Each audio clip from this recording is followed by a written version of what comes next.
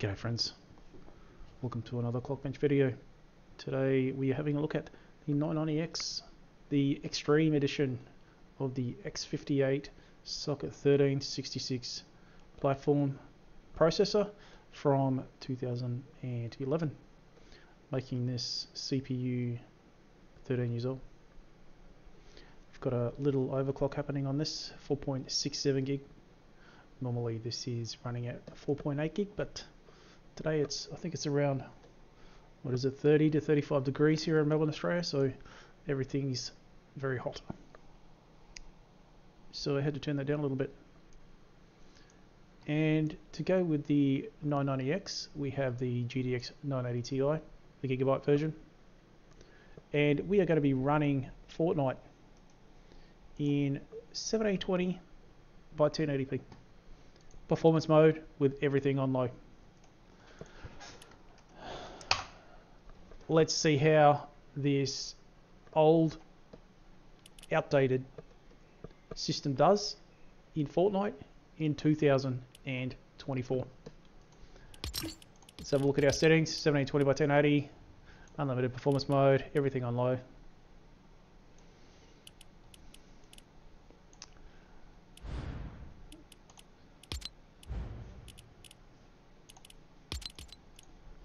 Let's go.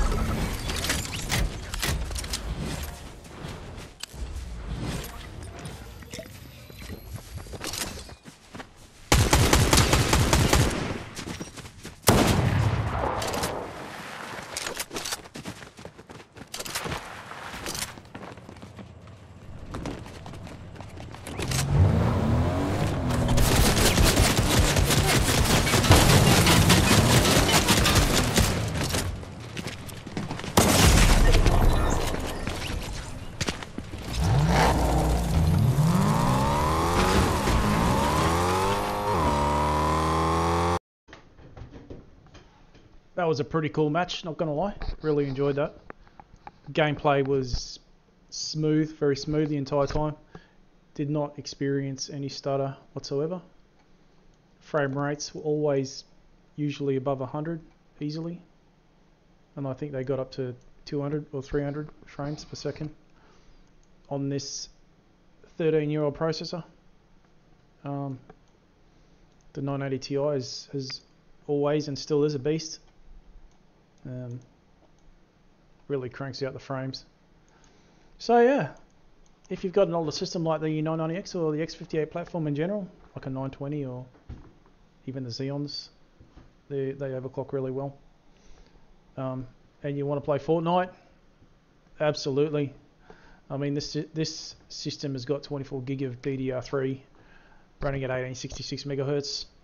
This is top of the line RAM, 3 sticks, and the motherboard is the Rampage 3 formula. This was top of the line as well. I mean, you can't really get a much better motherboard than the Rampage 3 formula in the X58 platform.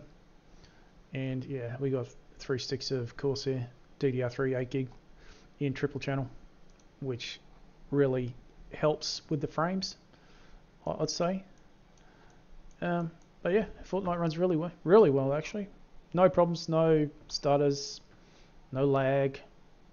Besides me being a complete noob at Fortnite, I'll get better over time. I'm really enjoying Fortnite. If you want a game, hit me up. Anyway, that's it for this one, guys. I hope you enjoyed the video. Clockbench out. See you in the next one.